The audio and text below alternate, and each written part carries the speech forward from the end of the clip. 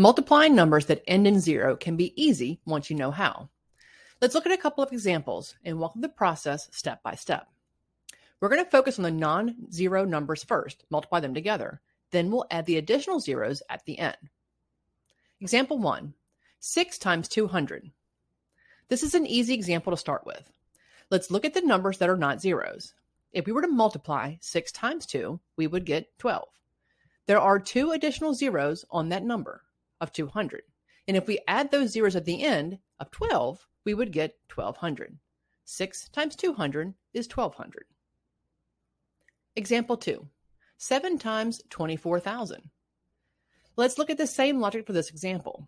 If we can line up 7 under 24 and multiply together, 4 times 7 is 28. Put down the 8, carry the 2.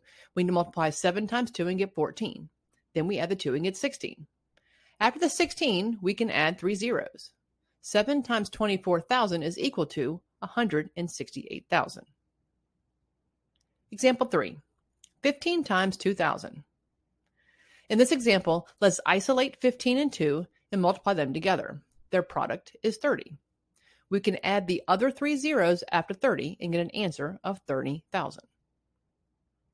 Example 4, what is 80 times 3,200? First, we multiply 8 times 32. We can set it up this way, and we multiply 2 times 8, which is 16. We put down the 6 and carry the 1. Next, we multiply 3 times 8 and get 24. Let's add the 1 we carried over, and we get 25. We have a total of 3 zeros in this problem, 1 coming from the 80 and 2 coming from 3,200. We take the product of 8 times 32, which is 256, and we add another 3 zeros. The final answer is 256,000.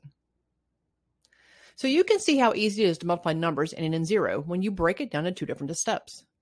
Multiply the non-zero numbers first, then add the total number of zeros at the end.